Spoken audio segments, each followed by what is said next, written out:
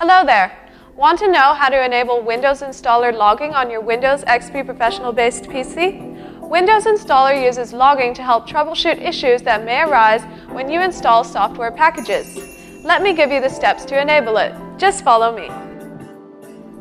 Click Start and then click Run. Type gpedit.msc in the Run box and then click OK.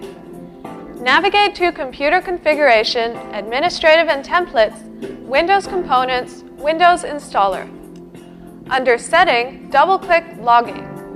On the Setting tab, click Enabled. In the Logging box, specify the options that you want logged. Click OK. See how simple it was? Go ahead, have fun with your PC. At any point in time, if you face issues with your PC, just call iYogi. Good karma.